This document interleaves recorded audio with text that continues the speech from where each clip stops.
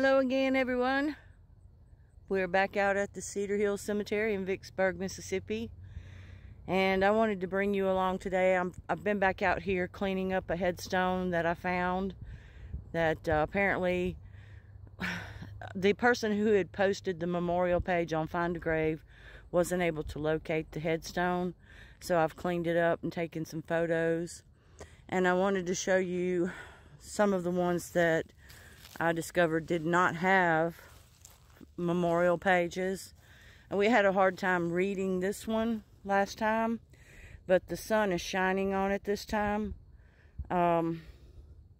It's Louisa L., and she was the consort of Robert B. Scott, born in Warren County, Mississippi.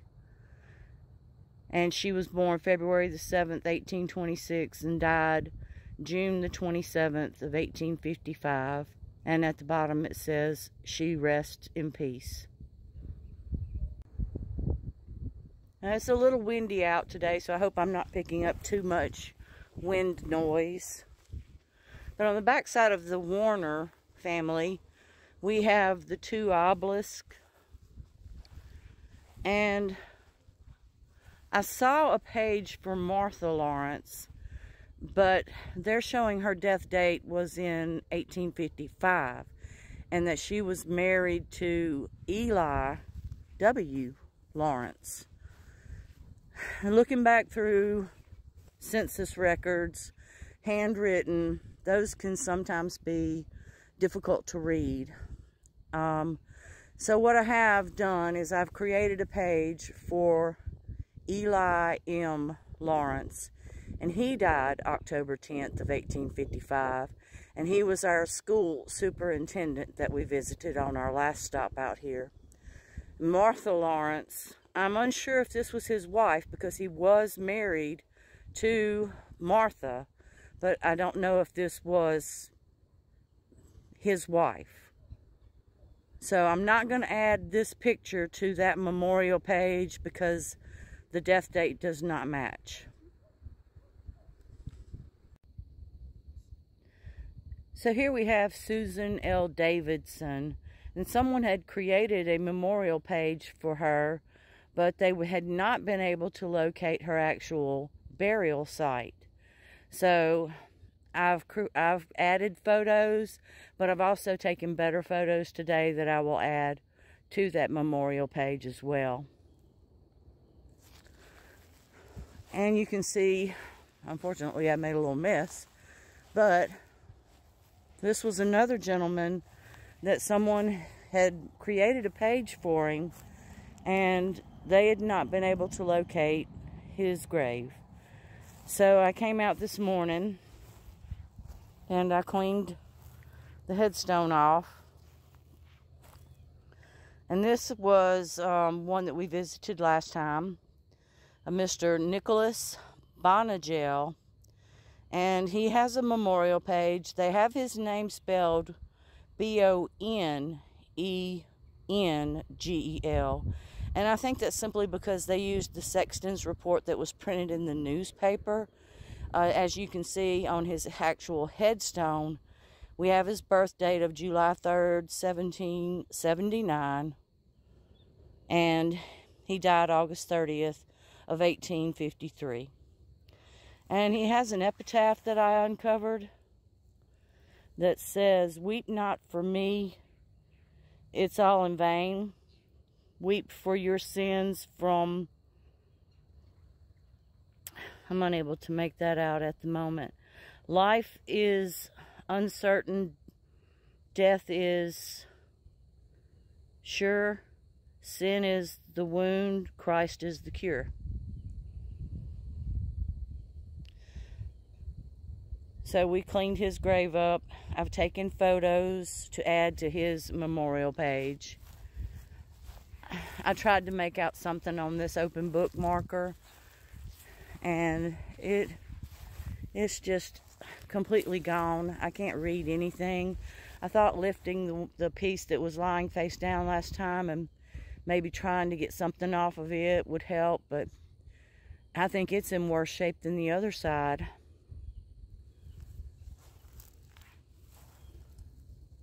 So I'm not able to bring anything out on what that name possibly is. But during editing and creating of the video, I'll see if I can pull anything out.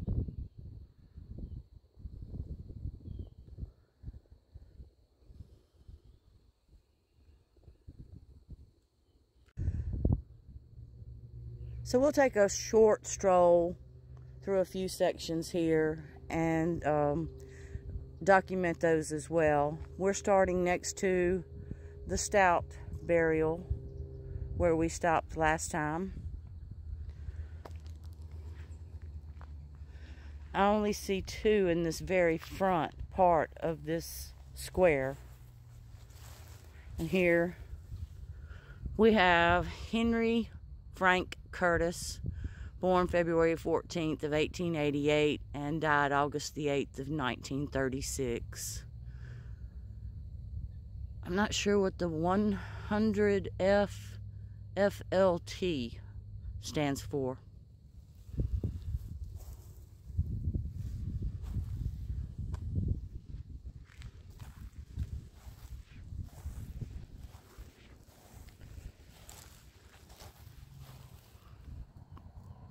G.L. Turner died September 24th, 1923, age 78 years, budded on earth to bloom in heaven.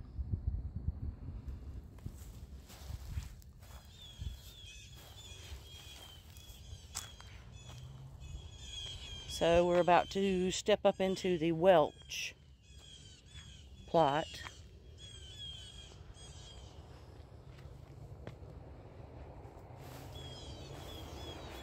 We have Wade C. Welch, September 12th of 1867 to March 17th, 1933. Only see 3 headstones in this square.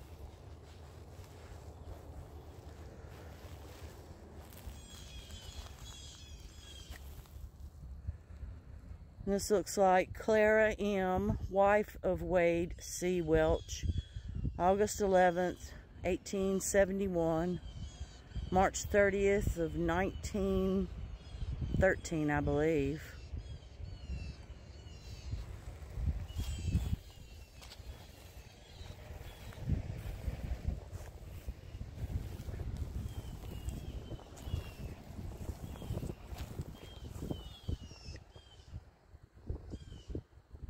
Jessica A., sister of Wade C. Welch, January 1st, 1871 to September 21st, 1929.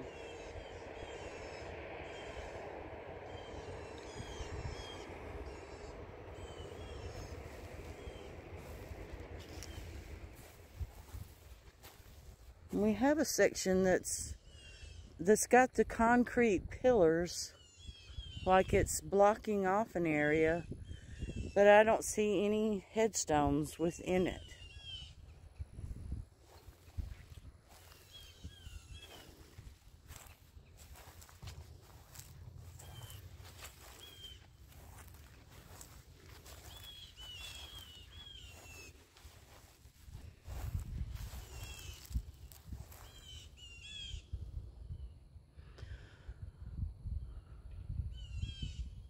I'm not going to try to pronounce, maybe that's Carol Gray Cook, October 27th, 1899 to November 21st, 1901. Oh, a very young child.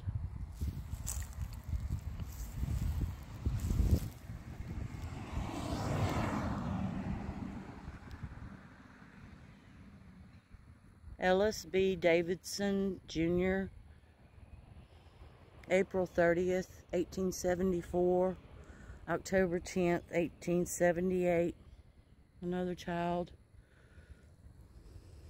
As I mentioned in some of our other videos, 1878 was a hard year with the yellow fever.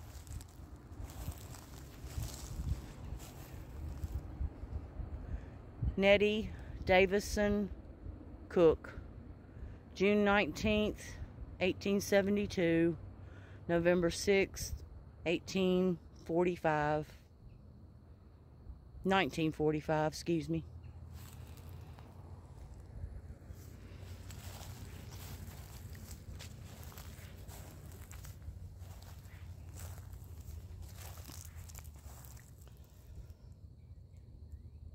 Marilyn Davis Sharp, December 3rd, 1889, September 29th, 1956. It looks like someone's been out cleaning some of the stones. I noticed that with the Buck family, the Warner. Albert S. Davison, October 31st, 1868, December 10th, 1902. Caroline Davison, November the 8th, 1848 to February 19th, 1933.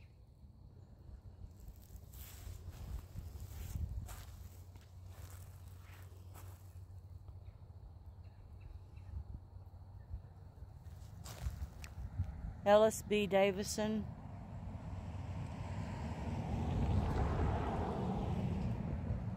August 19th, 1836 to October 15th, 1933.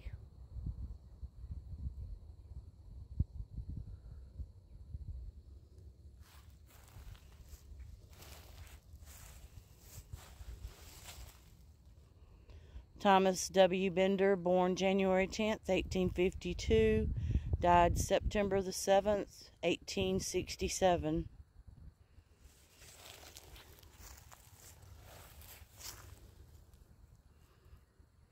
Emma J. Bender, born February 9th, 1859, died August the 8th of 1863.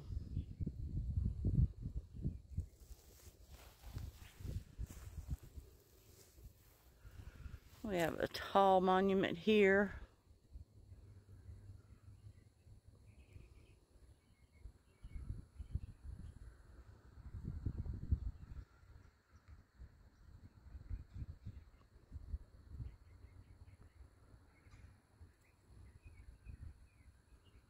And this was erected for William G. Bender, born October 28th, 1811, died January 8th, 1879.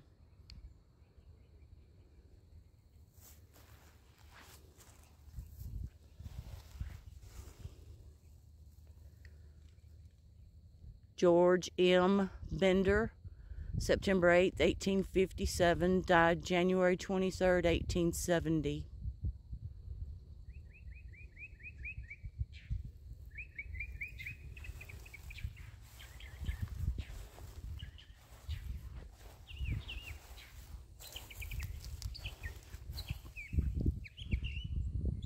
William G. Bender, born October 28, 1811, and died January the 8th, 1879.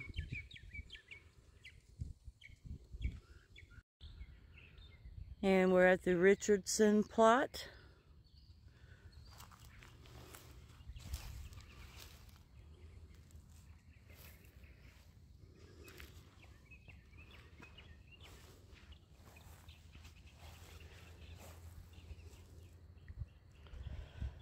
Mary Eloise Richardson, died August 16th, 1938.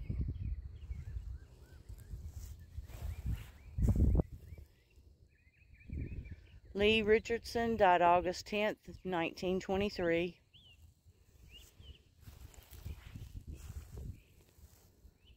Lee Richardson, 1833 to 1894.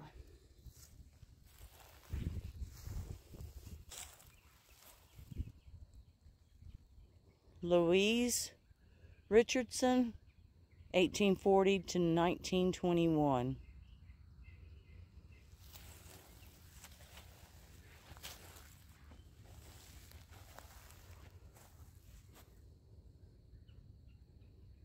Norval Richardson, 1877 to 1940.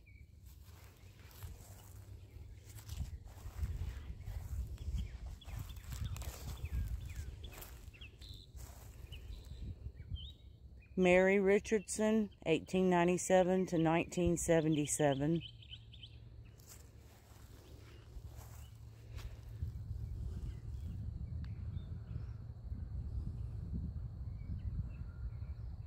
It looks like it's made out of granite to me.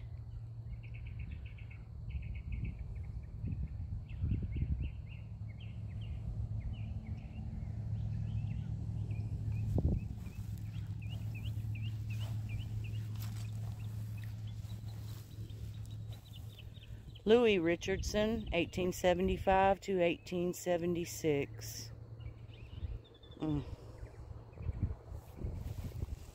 The children's graves really get to me.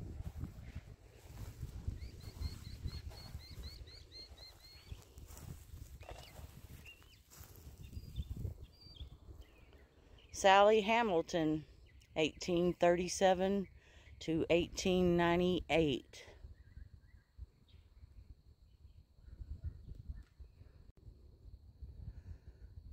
So inside the wrought iron closure here, we have Mason family and McGee. There is a back gate, but that part of the fence is falling down, and I'm not going to attempt to open the gate to enter this section. We'll view these from outside the fence.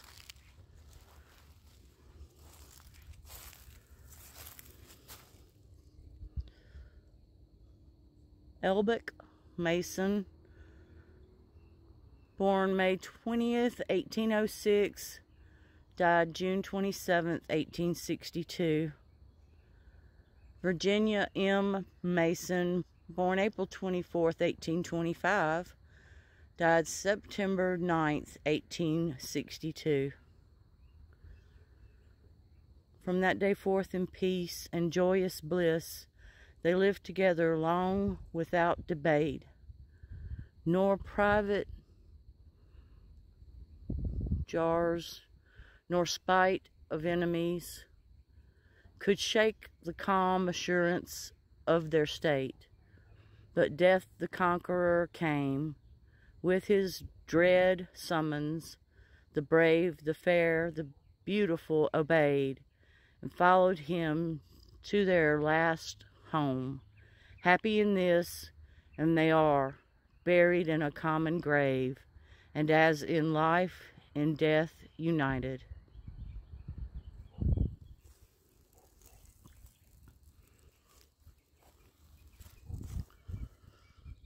In memory of Eugene McGee, of Irish descent, profound lawyer, a good citizen, and a generous friend. I don't see any dates on that one.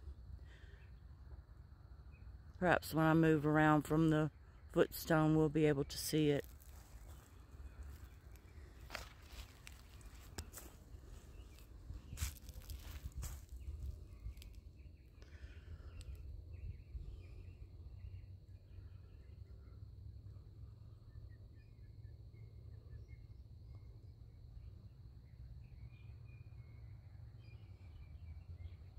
Looks like it was a member of the Senate of the state in 1833 and 34.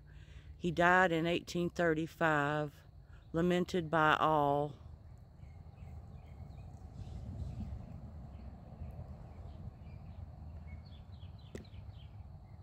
Our mother, Mary Jane McGee, born October 14th of 1805, died May 29th, 1855. Blessed are the dead who die in the Lord.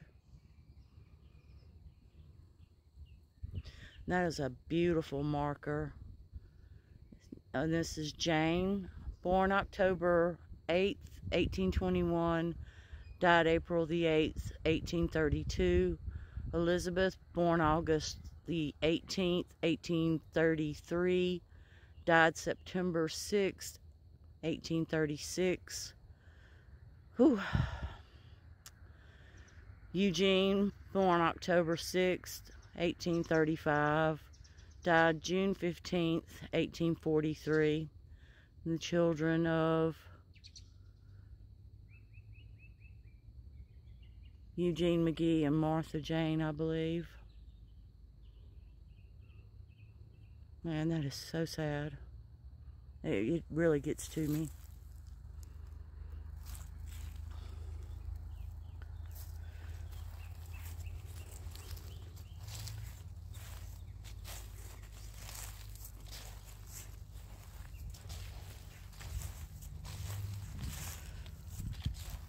So we will stop with the Mason and McGee plot, and we will start up again on our next trip out with the Butts family plot.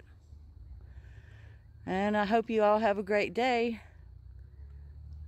Please like, share, subscribe. Leave me a comment. I'd love to hear from you next time.